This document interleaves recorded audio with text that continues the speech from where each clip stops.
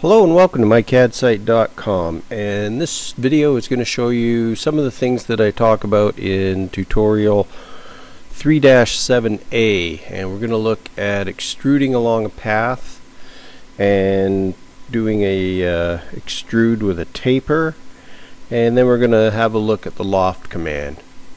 So first thing we're going to do is extrude a circle along this path, and as you can see it's a single polyline.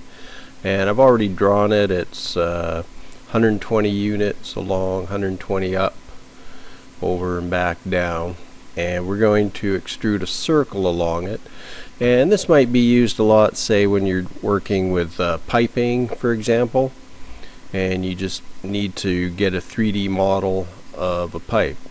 So here's how you do it. Start the circle command. I'm just going to draw it on this end. And I'm going to put in a radius of 6, and so now you can see that there it is on the path, but I can't extrude it because it's not really pointing in the right direction. It's pointing straight at me, whereas I want it pointing to the right. So what I need to do is the rotate 3D command. So I select the object, and then I select the axis I want to rotate it along, which is the y-axis. Point on the y-axis is right here, and my angle will be 90 degrees. And so I flipped it on its side, and you can see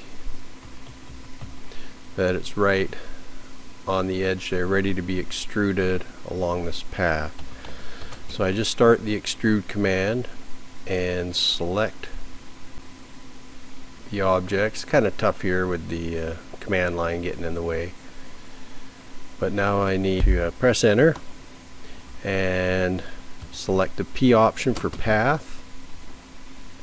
So now I select my path, and you see right away it's just gone and extruded it right along the path.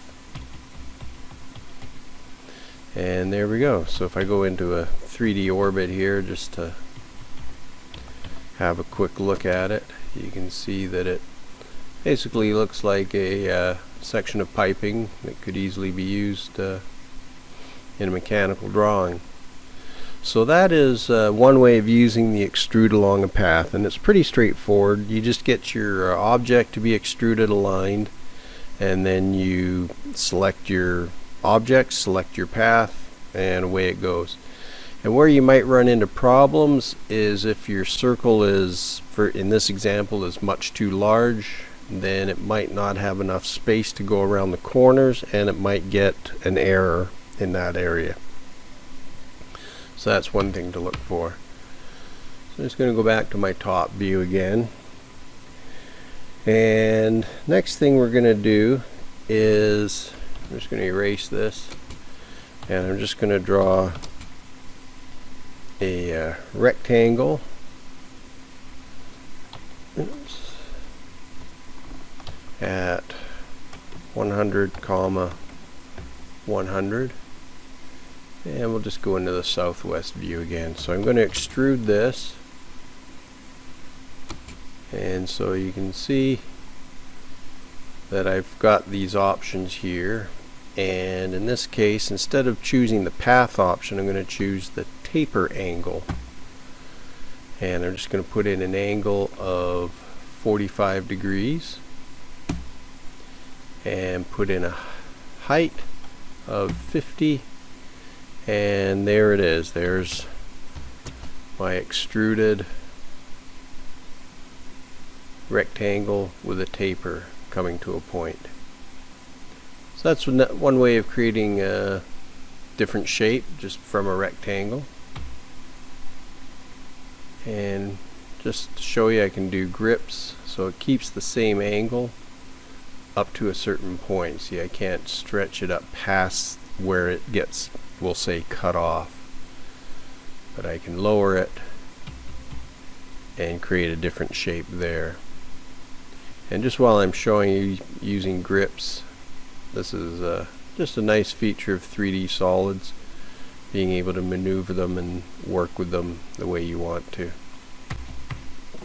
So that is extruding with a taper angle. So just let me get rid of this. I'm going to get back to my top view again, and I'm going to draw another rectangle, and this one is going to be, we'll just say at 20,20.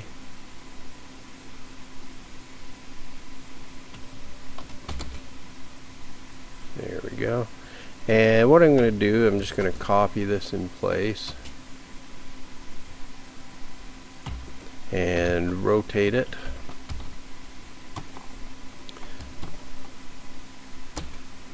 And my base point is going to be right in the middle here, and I'm going to rotate it 45 degrees. And the last thing I want to do is copy it and just pick a base point, and I'm going to copy it at 0, 0, 20 to move it 20 units straight up in the right, and enter gets me out of the command. So now I've got, I should have just moved it, saves me erasing this one. So what a loft command does is it will create a shape based out of profiles, and we'll consider this a profile and this a profile. So it's two cross sections, two profiles, whatever you want to call them. And I'm just going to start just by showing you how this command works. And I'm going to select 1, then 2, and there we go.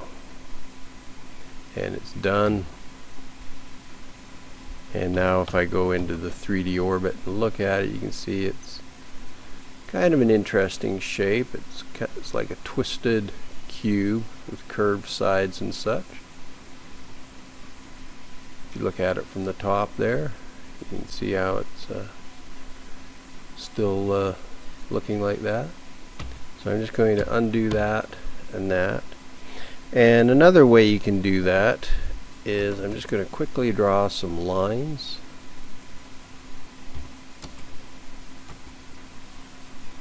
I'm just going corner to corner here in 3D space, making sure I've got my O snaps on, or else this wouldn't work at all. I'm going to start the Loft command again, and I'm going to pick this one and this one. Press enter, and you see I've got some options down here, and I'm going to choose guides. So now I'm going to pick the 4 lines I just drew and press enter. And so now if I go into my 3D orbit command, you can see how it looks pretty much the same, but at least I was able to kind of work within the guidelines. And you may find sometimes when you do this command it doesn't work quite as you expect it to, so it's good to sometimes use those guides so you can see what's going on. So of course if I go to erase this, you can see that there's just one object found, and it's taken the squares, the lines, everything, and just turned it into a Loft object. If I list it, you can see it's a 3D solid in model space, etc., etc. So that is the Loft command, and I'm just going to show you one last thing here. I'm just going to go back to my squares here, go back to Loft. I'm just going to pick these two, press enter, and another option I have here is settings, and what this will do is bring up a dialog box. And I'm not going to go through these, but you can always try these out and see what different options you can come up with and see how it works. So anyway, that's a quick look at extruding. This has been mycadsite.com. Check out the website. Level 3 covers all the 3D work. Level 1 and Level 2 are 2D, and then I've got Level 4. So I've got lots of tutorials, tons of videos. Check it out, and thanks for watching. Bye.